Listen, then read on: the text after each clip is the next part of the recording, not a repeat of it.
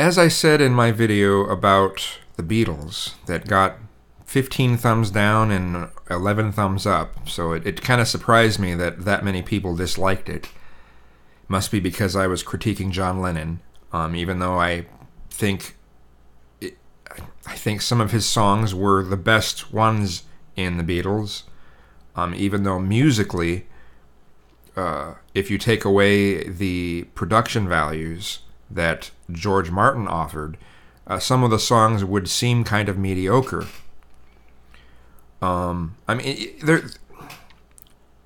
You have a mix of things that make up a good song, right? And if you take away one element of a good song, sometimes the song isn't so good. I mean, this can be done. There could be a song that the lyrics aren't very good, and if you took away the good music, the song would be crap, right? So, I mean, every song has certain things that are good about it, and usually some things that are mediocre about it.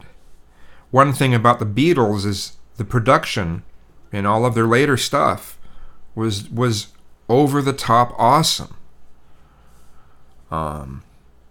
Maybe not as much the album Let It Be, because that was, I think that's the album. That's the one that was produced by Phil Spector instead of being produced by George Martin, and that's why it didn't have nearly the impact that stuff like the White Album and Sgt. Pepper had, right?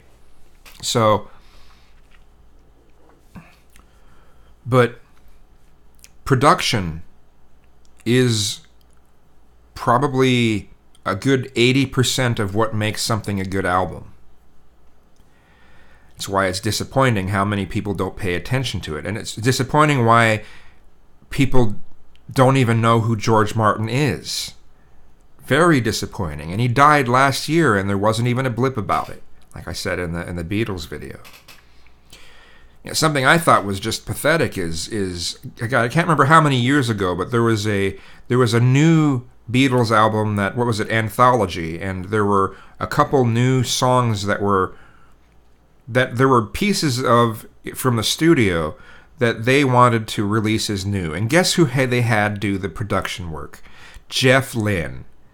Mr. ELO, the guy who produces every song exactly the same fucking thing, every single fucking song. If he's involved anywhere in a song, it's guaranteed it's going to be jinga, jinga, jinga, jinga, punch, titch, punch, titch, punch, titch, jinga, jinga, jinga. That's it.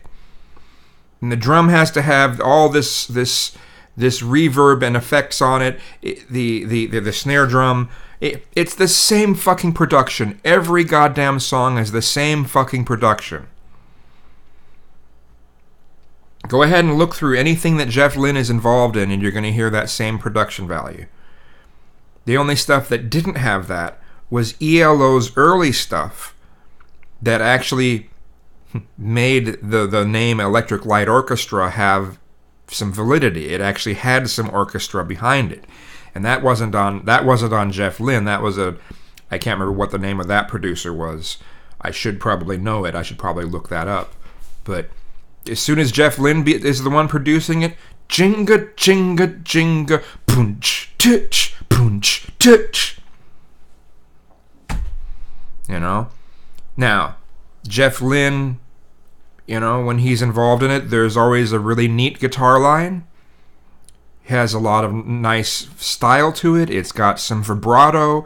It's got some nice slides going on it. He has some neat guitar lines, but the production work is always the same every time. Now, my favorite producer is Nigel Godrich. He's done all of Radiohead's albums, to my knowledge. He did Beck's Sea Change album, SEA Change. If you haven't heard it, I recommend checking it out. And he did what I consider Paul McCartney's best album since he was in the Beatles, and that's Chaos and Creation in the Backyard. There's one song on there that it's called Riding to Vanity Fair. That song is probably the darkest song he's made, both musically and lyrically. Most of the time, Paul's lyrics are kind of happy-go-lucky. This was pretty melancholy, and it's fantastic. If you look up Paul McCartney Riding to Vanity Fair, great piece, great piece of work, and it wouldn't have been anywhere the same if it wouldn't have been for Nigel Godrich. So, one of the things, let's look at Madonna's early works. Borderline, Papa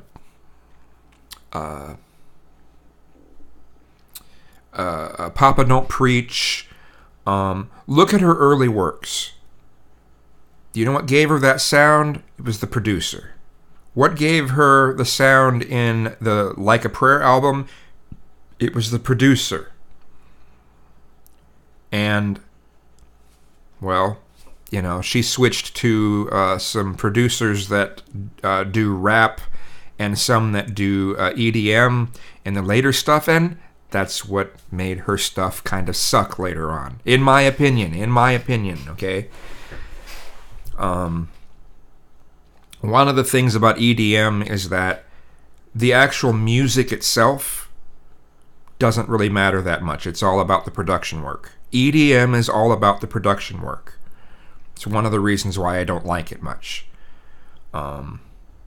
You could have a song it could be Mary Had a Little Lamb, and they could turn it into an EDM song that everyone just says, oh, this is the best song ever, right? So, same problem I have with a group like Dragon Force. They could take a song like Mary Had a Little Lamb and find a way to do arpeggios on it with the guitar and other stuff, and it'd be the most epic song ever, right? Even though it's Mary Had a Little Lamb. Again, production is it's probably 80-85% of what gives an album the sound that it has. So, if there is a particular album by an artist or band that you just think is their very best, look into who did the production work on it, and then look into other groups, bands, or artists that use that same producer, and see if maybe it's the producer that you like more than the band.